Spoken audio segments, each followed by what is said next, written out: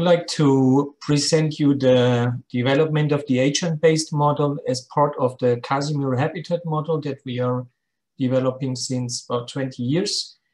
And it's closely related to the case study in Altusried, the hydropower plant you can see here, close to the Alps in the southern German region. And we'll be mainly talking about this fish ladder here on the right-hand side and this attraction flow here.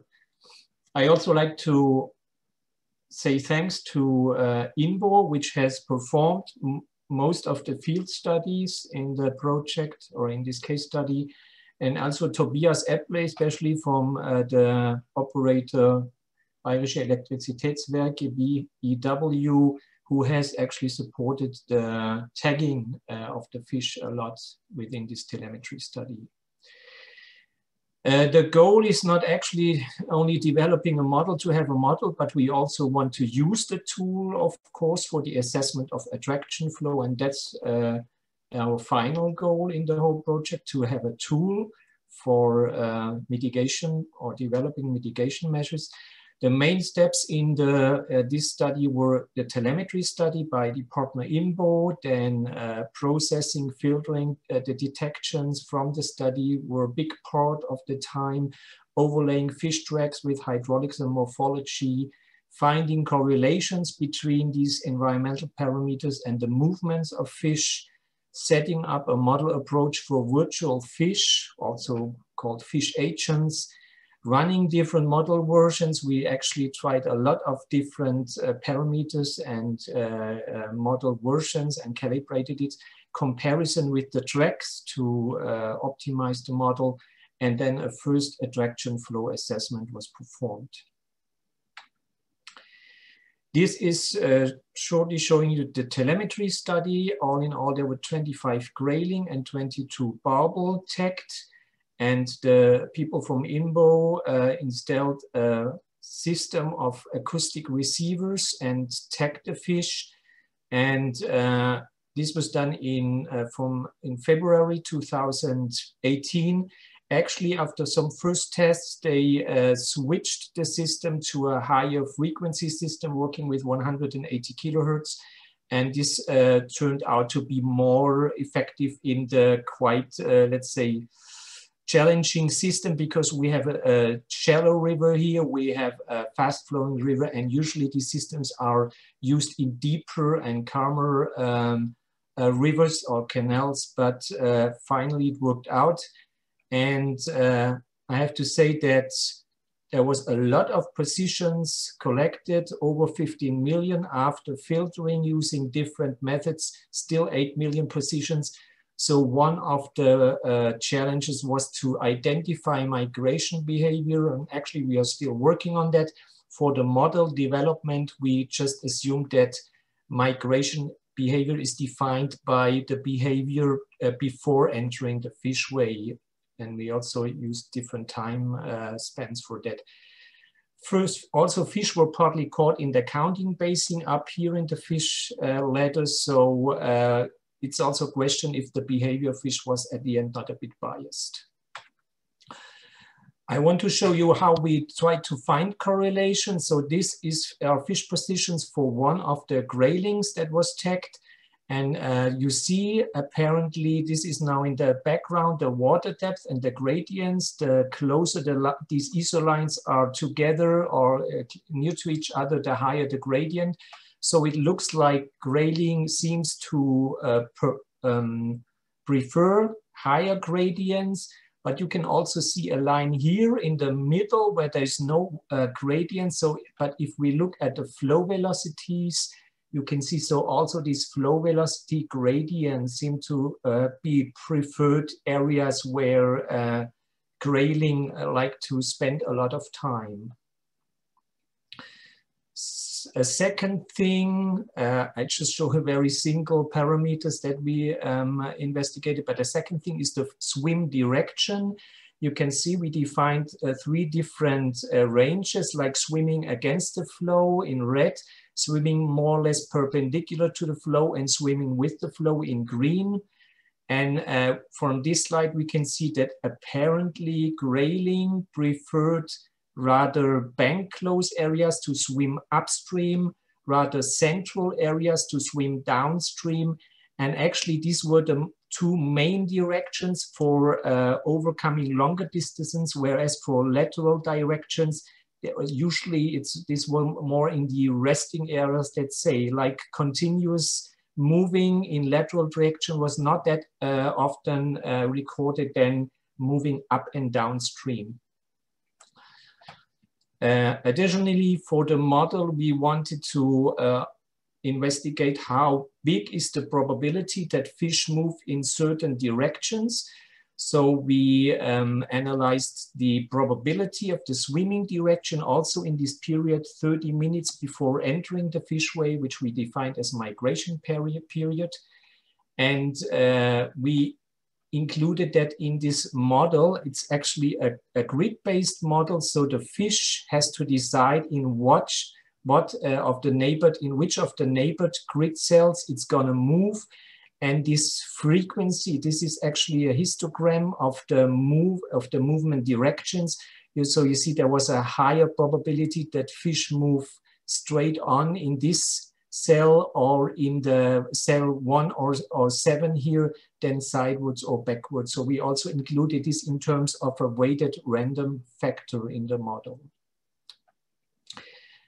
Also, we saw that in these 30 minutes before entering the fishway, fish preferred certain depth areas, certain areas of or ranges of flow velocity. So this was also considered together with the preference for gradients of water depth and flow velocity, which I showed before, that there seems also to be a preference. And we included that in a habitat suitability model. And so this is kind of the suitability in the migration period. We call it migration corridor suitability, which served as a kind of background for the movements.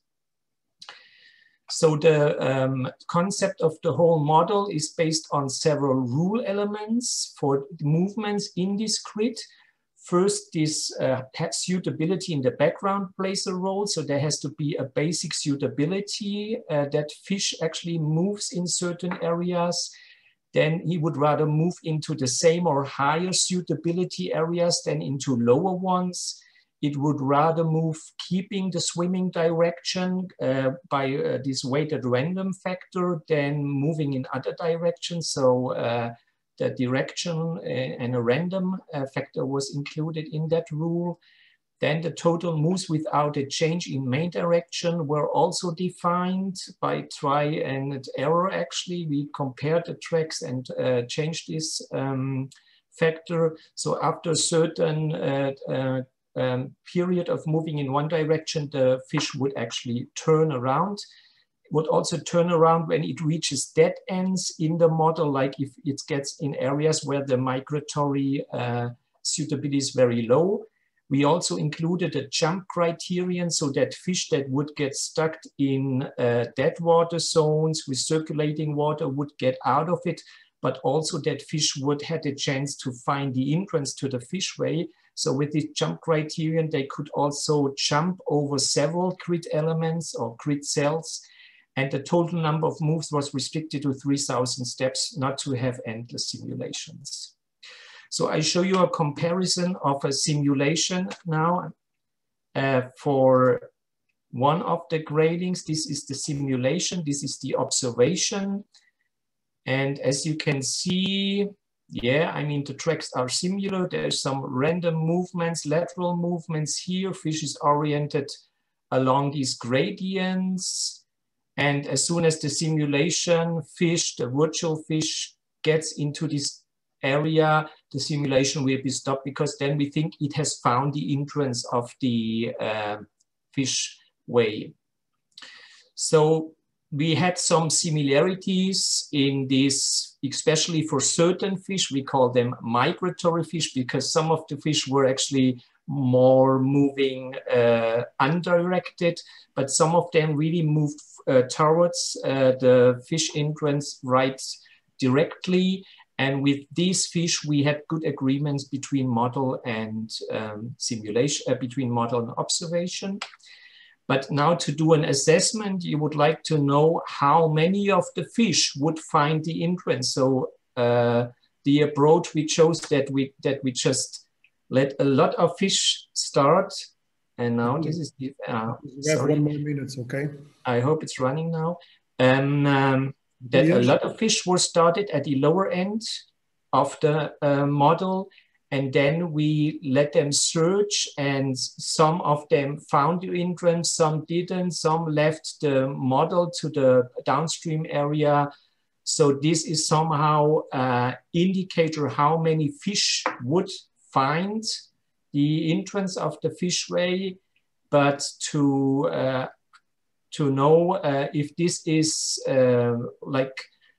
we also wanted to see what the flow, what kind of flow is important for this behavior, and how different flow rates would affect this behavior.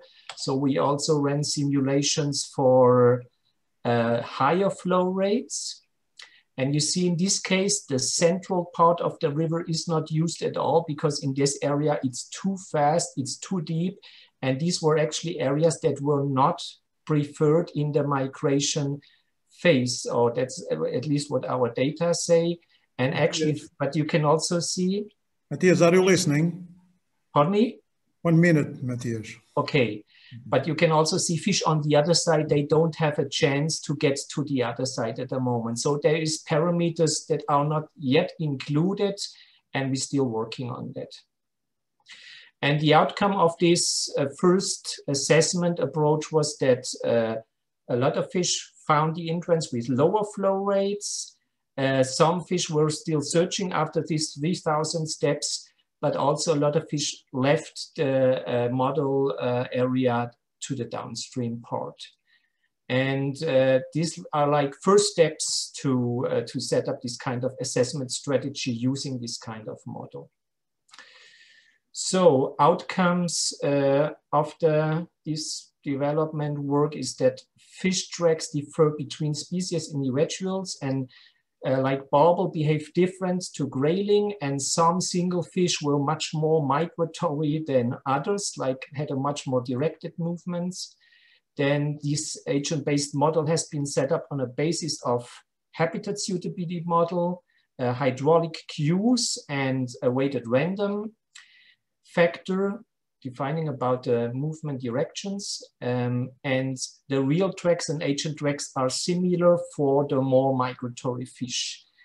And at the moment, we are still working intensively on the model. So there is further analysis on the different behavior types. Resting, foraging, and migrating is the behavior type we are interested in. Additional factors like time during the day, for example, topography, and more detailed hydraulics are to be studied.